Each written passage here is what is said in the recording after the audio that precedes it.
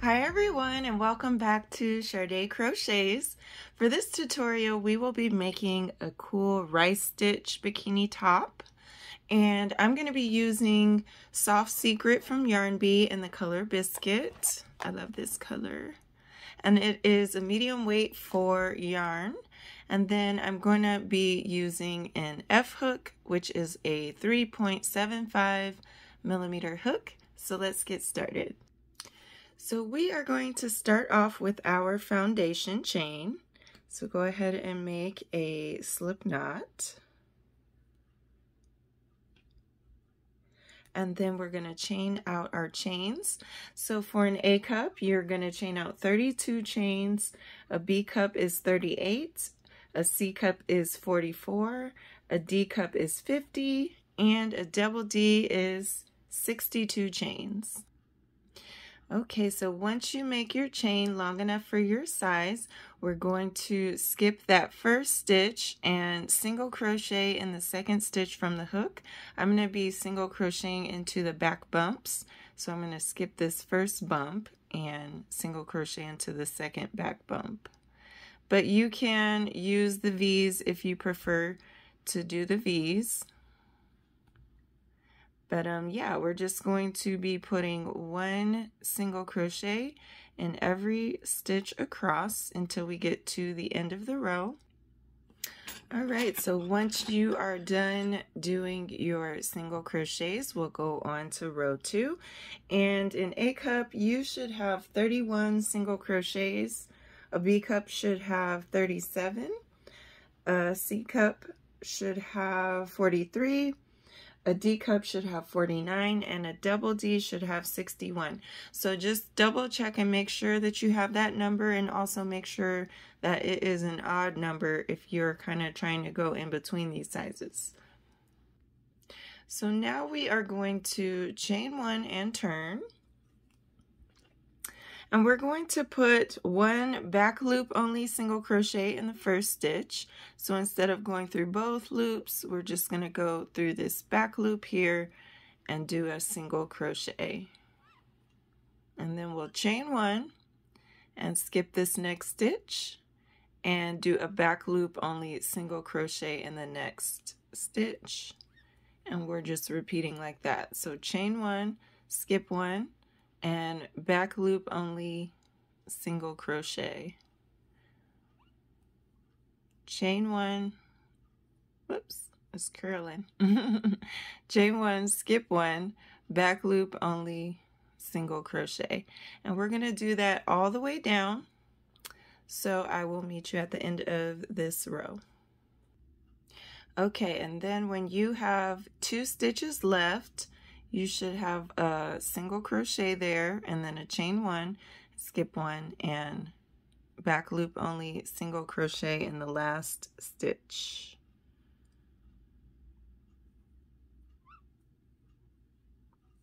And that's what it looks like so far. And from here, we're going to chain 1 and turn. And now we're going to do front loop only single crochets all the way across. So in this first stitch, we will put a front loop. So instead of the back loop, we're going to go only through the front. Focus. It won't focus. There we go. We'll go only through the front, pull up a loop, and single crochet. And even in these chain 1 spaces, we're going to do a front loop only single crochet. So just pick up that front loop and single crochet, and we'll do that all the way down until we get to the end of the row. All right, so once we're done with row 3, we're just going to chain 1 and turn. And this side will be the front side, and these little holes that we made is where we're going to put run our string through in row 2. So moving on, we're going to yarn over and do 1 double crochet,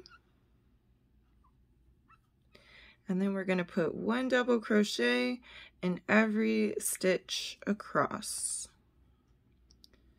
So go ahead and finish this row, and I will see you there. Okay, so this is what it looks like now. And from here we're going to chain 1 and turn. And now we're going to start on our rice stitch pattern. So the first stitch is a double crochet. And the second stitch is going to be a front post double crochet around the double crochet below. So you yarn over like you're going to do a double crochet, and then you insert your hook from this side and poke it out the other side. So now this double crochet below is kind of popped forward towards you. Yarn over, pull up a loop, yarn over, pull through 2, yarn over, pull through 2, and that's our front post double crochet. And in the next stitch we'll be doing a back post double crochet. So a back post double crochet is similar. You yarn over and then you go around from the back and pop that stitch backwards like that. So it's kind of like that, and then you pull up your loop and finish your double crochet. And that is your back post double crochet. So basically we're just repeating that. We're going to do a front post double crochet, and then a back post double crochet in the next stitch, and we're just going to keep repeating that all the way down until we have 1 stitch left, and I will meet you there. Okay, and so your second to last stitch should have been a front post double crochet. It should have been the same as what we started with here. So a front post double crochet, and then in the last stitch we're going to put a double crochet. And that's what our row looks like now. So from here we're going to chain 1 and turn. And okay, so now we're going to start on our decreases. So we're going to put a double crochet decrease in the first 2 stitches. So yarn over, insert your hook into the first stitch and pull up a loop, insert into the second stitch and pull up a loop, yarn over, pull through 3, and yarn over, pull through 2, and that was our first decrease. And now continuing with the rice stitch, you'll see that this is a front post double crochet. So wherever you see a front post double crochet, you're going to put a back post double crochet. And wherever you see a back post double crochet, you're going to put a front post double crochet. So this was the second stitch, this back post double crochet here. So now we're on this front post double crochet as the third stitch, and so we're going to do a back post double crochet here. So bring your hook from behind and pop that stitch backwards and pull up your loop and do your back post double crochet.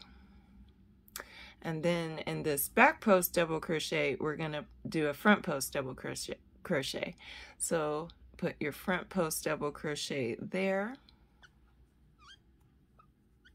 And we're just going to be alternating that. So wherever you see a front post double crochet, you're going to put a back post double crochet.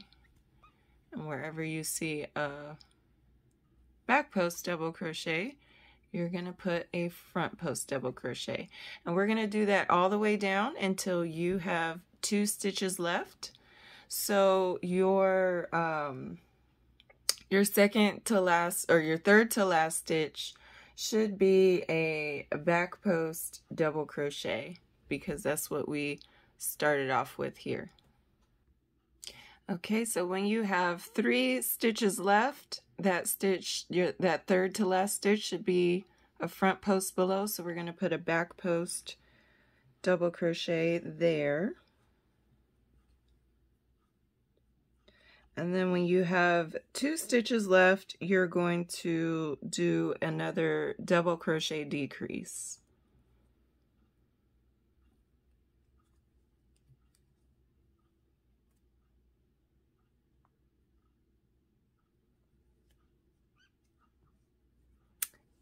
that is what it looks like so far. And I made a note, but that was the first row that we're going to be repeating, that last row that we just did. That's the first row of a 2-row repeat.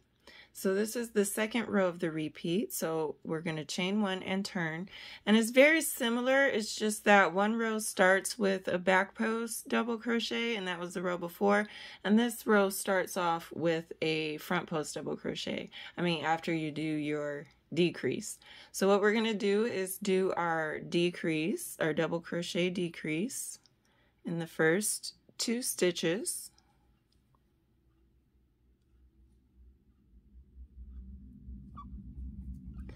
And then, so we covered these 2 stitches, and now we have a back post double crochet below. So we're going to go ahead and do a front post double crochet in that stitch. And then in the next stitch, we'll put a back post double crochet.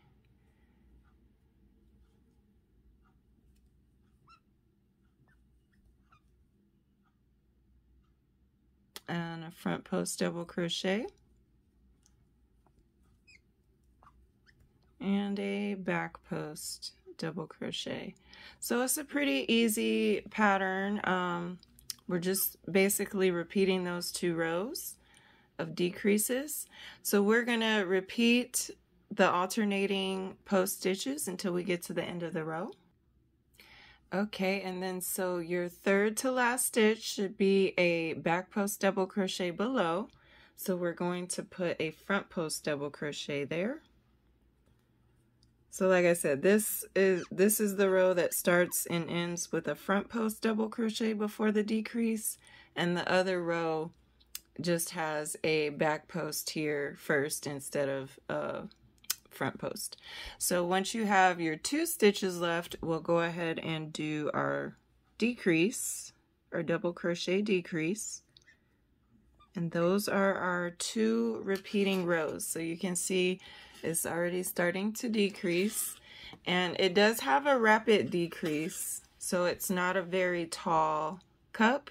I would suggest if you are a size small that maybe has a D or a double D cup, you might even want to go a size down because it's wide and not tall. That's just how the stitch works up. So we're going to repeat this pattern for a while. Just keep repeating those decreases until you have 3 stitches left in your row. And for the cup sizes that I have for an A cup, that would be 19 rows until row 19 is finished. For a B cup, that is for when row 22 is finished. For a C cup, you'll finish row 25. A D cup is going to finish row 28, and a double D is going to finish row 34. Okay, so this is what it looks like, and I went until I had 5 stitches in my row. So I'm just going to do that last row of decrease with you where we have 3 stitches. So I'm going to chain 1 and turn, and in the first 2 stitches I'll do my double crochet decrease.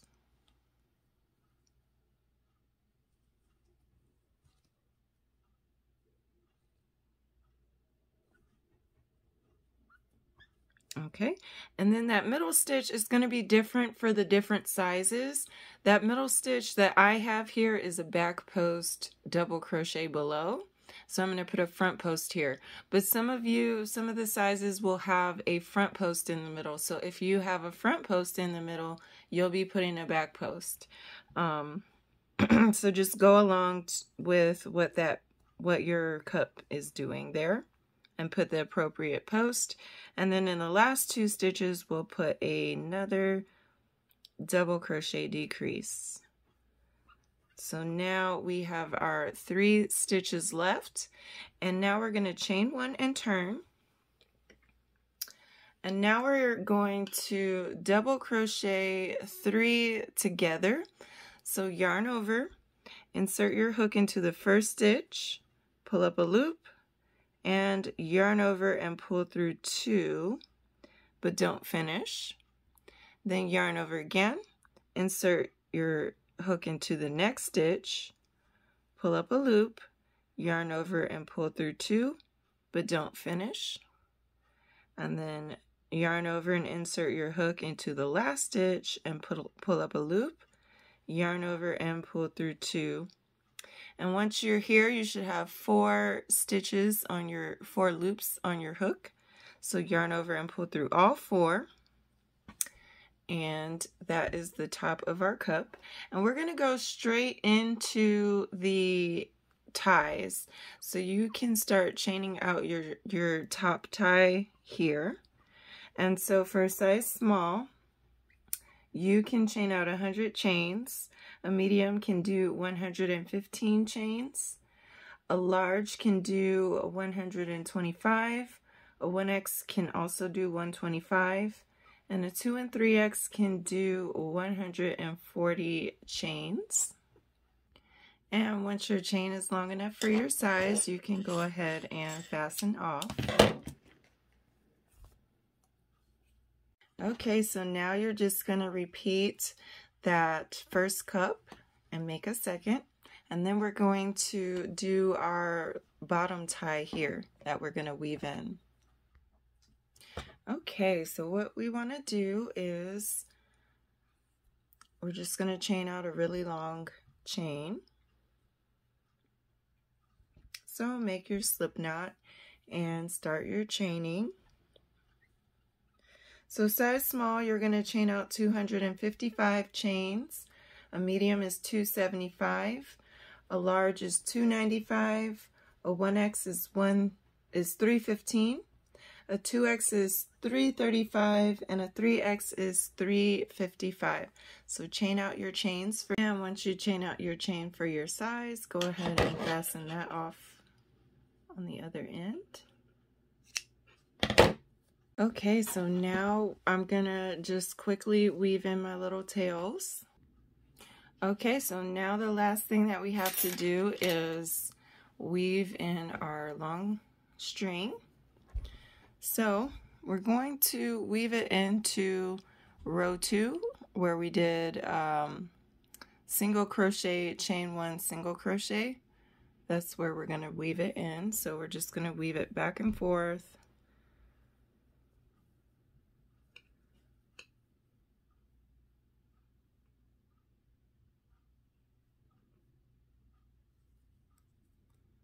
And try to find those little chain 1 spaces as best you can.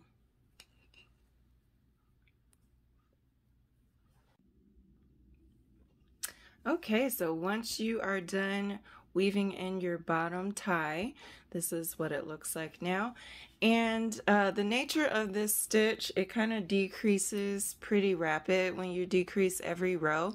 So I had to make the bottom a little bit wider.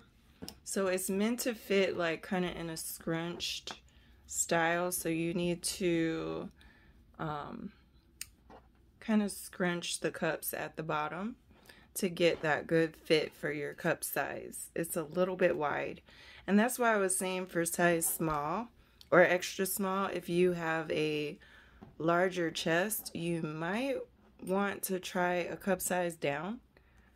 That's just for small. That's like a D or a double D. If you're a D, you might want to try a C cup, and if you're a double D, you might want to do a D cup. But yeah, I do love this stitch. It's such a pretty stitch, a very rich texture, and it's pretty easy to do. You just need to know front and back post stitches. But yeah, so thank you all so much for joining me. I hope you enjoyed this tutorial. Please don't forget to like, subscribe, hit the notification bell if you like this video. Leave me a comment, and feel free to share if you have a friend who you think might like this video as well. I do plan on doing a matching bikini bottom, so look out for that soon, and I will catch you on the next video. Bye.